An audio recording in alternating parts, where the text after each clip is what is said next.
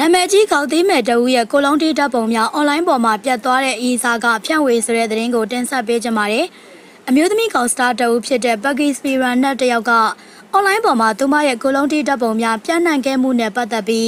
Instagram မှာသူမရဲ့အခန်းစားချက်ကိုရင်ဖွင့်ခဲ့တာပါ။အသက်26နှစ်အရွယ်သူမကအွန်လိုင်းအတန်လွှင့်အစီအစဉ်တစ်ခုမှာသူမဂရုဏာထားသူတဦးကသူမရဲ့အဝေးစားမဲ့တဲ့ဓာတ်ပုံများကိုအွန်လိုင်းပေါ်မှာဖြန့်ဝေလိုက်တဲ့အတွက်သူမအနေနဲ့သစ္စာဖောက်ခံရသလိုခံစားနေရကြောင်းပြောကြားခဲ့ပါတယ်။သူမက Instagram မှာသူမရဲ့ကောက်ရိုက်ပြိုင်ပွဲများကဗီဒီယိုများကိုဖော်ပြခဲ့ရကတဆင့်နာမည်ကြီးခဲ့သူဖြစ်ပြီးတော့ Instagram မှာ follower ပရိသတ်2 သန်းရှိသူတဦးပါ။သူမကအွန်လိုင်းပေါ်မှာသူမရဲ့ကိုလုံးတီးဓာတ်ပုံများတွေ့ခဲ့ရပြီးအပြောအဆိုများခံနေရတော့လဲအေးဆေးပဲဖြစ်ခဲ့ပါတယ်။သူမကအားကစားကဏ္ဍဓာတ်ပုံကြီးညာဖို့အတွက် Photoshop ဖြင့်ပြုလုပ်ထားခြင်းဖြစ်ကြောင်းရှင်းပြပြီးတော့ပြဿနာကလွန်မြောက်ခဲ့ပါတယ်။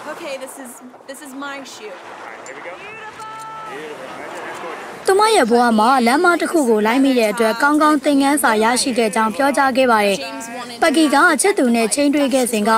ကိုလုံးတီးဓာတ်ပုံရိုက်ချင်တယ်ဆိုတာကြောင့်ခွင့်ပြုခဲ့ခြင်းဖြစ်ပါတယ်။၎င်းတို့နှစ်ဦးပြတ်သွားတဲ့အခါမှာအဆိုပါဓာတ်ပုံများကိုအမျိုးသားဖြစ်သူက၎င်းရဲ့တငယ်ချင်းများထံလက်ဆင့်ကမ်းဝေမျှခဲ့တာကိုသိရှိခဲ့တာကြောင့်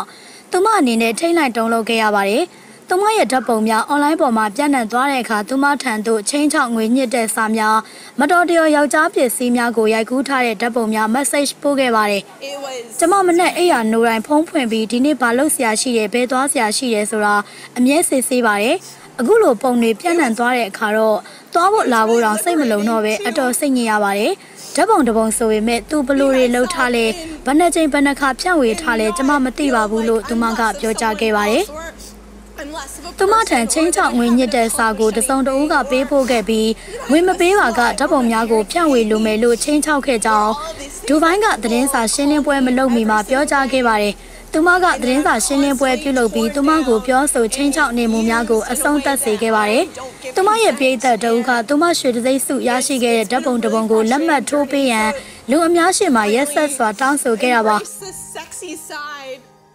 သူမအနေနဲ့နောက်တစ်ချိန်အဆက်ကွဲခဲ့ရပြီးဒီပုံတွေကနေဘယ်တော့မှလွတ်မြောက်တော့မှာမဟုတ်ပါဘူးလို့ညှိညူခဲ့ပါတယ်။ကျမသွားတဲ့နေရာတိုင်းမှာဒီလိုလက်မှတ်လေးတွေထိုးခိုင်းတတ်ကြပါတယ်။ကျမထိုးပေးလိုက်ပါတယ်။တလဆိုတဲ့အချိန်ကဒီလိုနဲ့ကုန်သွားမှာပါ။ဒီလိုပဲခဏခဏထပ်လုပ်ပြီးကျမကိုဒုက္ခပေးနေအောင်ပါပါ။လူတိုင်းမှာဒီလိုစိတ်ထိခိုက်စရာတွေဖြစ်တတ်ပါတယ်။ကျမအတွက်တော့အထူးစိတ်ထိခိုက်စရာတစ်ခုပေါ့လို့သူမကပြောကြားခဲ့ပါတယ်။ Daily Star သတင်းဌာနကသတင်းကိုဦးလေးကစီလျော်ဘာသာပြန်ဆိုပြီးကျမရွှေဝင်းကတင်ဆက်ပေးကြတာပါအခုလိုဘဝတုဒ္ဒရစရာသတင်းတွေကိုထပ်မံစူးစမ်းတင်ဆက်ပေးပါအောင်မယ်ဘဝတုဒ္ဒရခြင်းရင်ကျမတို့ Live မြန်မာ YouTube Channel နဲ့ Facebook Page ကို Like and Subscribe ပြုလုပ်ထားဖို့တော့လိုပါရဲ့နော်ကြည့်ရှုအားပေးတဲ့အတွက်လည်းကျေးဇူးထူးတင်ရှိပါတယ်ကိုရိုနာဗိုင်းရပ်စ်အန္တရာယ်ကနေကင်းဝေးနိုင်ပြီးကိုယ်စိတ်နှပြကျန်းမာချမ်းသာကြပါစေရှင်